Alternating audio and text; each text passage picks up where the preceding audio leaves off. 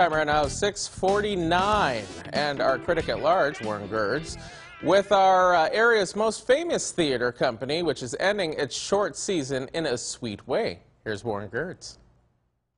It's music and love in Romance and D, which is closing the Door County Troupe's 86th season. Capacity is limited because of COVID-19, but audiences are coming out loving the show. The piece by James Sherman is well written and keenly presented by veteran professional actors and all. The story is built around music, classical and big band swing. Two love stories swing to and fro. A musicologist who is snug as a bug in a rug as a recluse accidentally saves the life of a neighbor with her marriage on the rocks. The widowed parents of the two keep showing up and discover that, what the hey, lightning can strike twice. I really like Neil Brookshire for his buoyant way with clever byplay.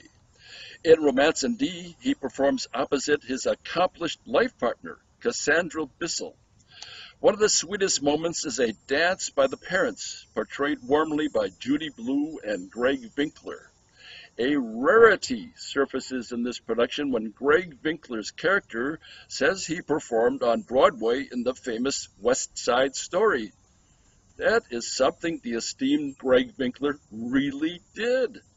Performances of Romance and D continue to September 19th at Peninsula Players Theater near Fish Creek. More is in my review at wearegreenbay.com. Click on Community.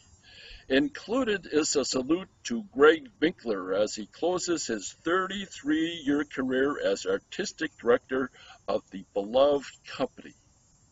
I am Warren Gerds, Local 5, critic at large.